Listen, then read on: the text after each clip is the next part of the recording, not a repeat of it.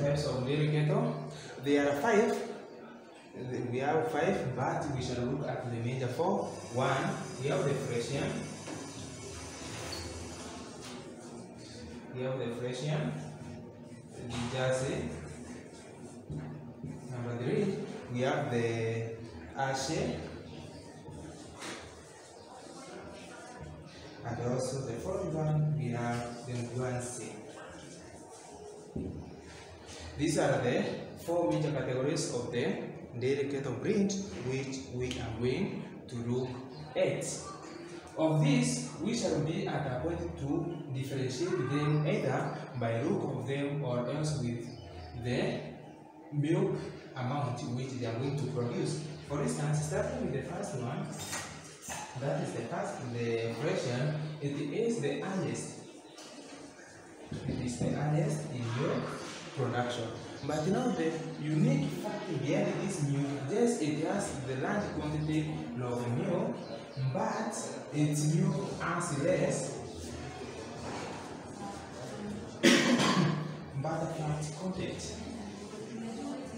This milk has less butterfat content.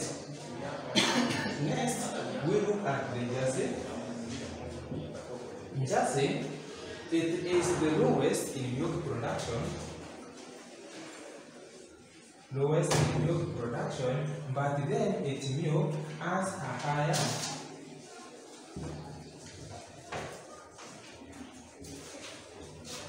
the milk from the Jersey has a higher butterfat content. Therefore, trying to differentiate between Frisian and Jersey in terms of milk production, we can say that Frisian is the highest in milk production, but its milk has low butterfat content, whereas Jersey is the lowest in milk production, but its milk has a higher butterfat content. Again, once you look at the Frisian, it has black and white patches on its body. So, with respect to the phenotype appearance, you can differentiate Frisian from the other 3 types of the cattle in that the Frisian has the black and the white patches on its body.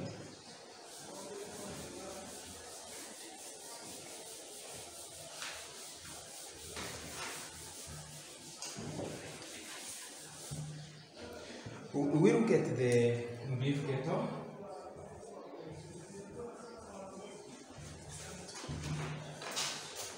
Beef cattle, we say these are the cattle which are being kept for the production of meat.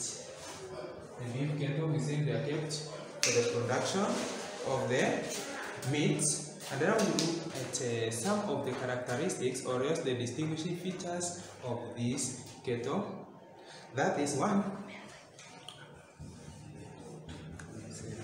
their body is block. They have a blocky body. 2, we can say that they breed regularly.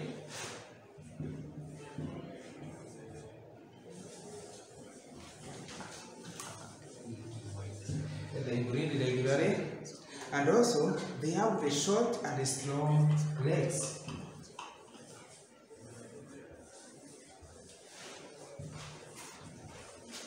They have short, strong legs.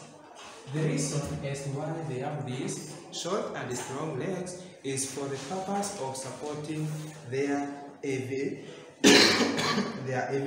bodies. We can also say that they have deep, well-fleshed body. They have deep, well-fleshed body, and this flesh in them has a lot of fat.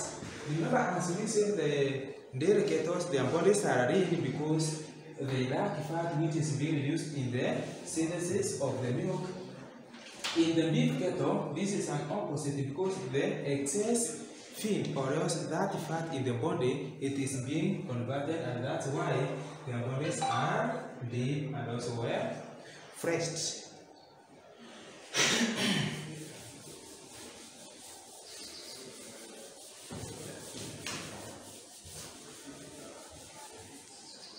Now we look at the various types or else the examples of these cattle, the various types of the beef cattle breed. We have a breed, for instance, the beef short-horn.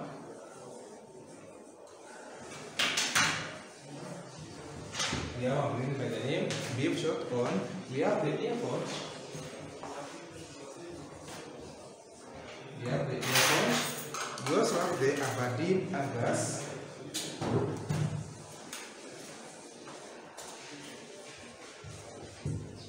We have the Aberdeen Angus, and we also have the Carolines.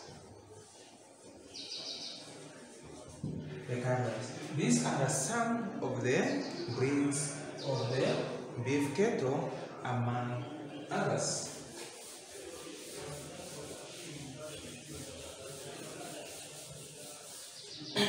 Briefly, we can summarize the differences between the beef cattle and the dairy cattle. The difference, for instance, we can say that the beef cattle have a deep or fresh body, whereas these ones, their body is lean.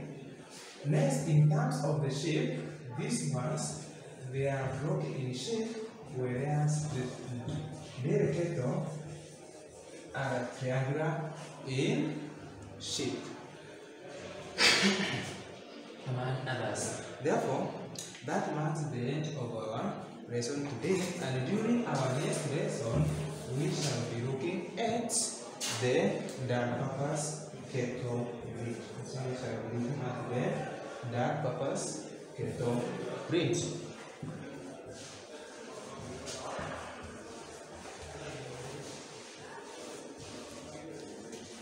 This is what we shall be looking during our next lesson. Thank you for being attentive during the lesson.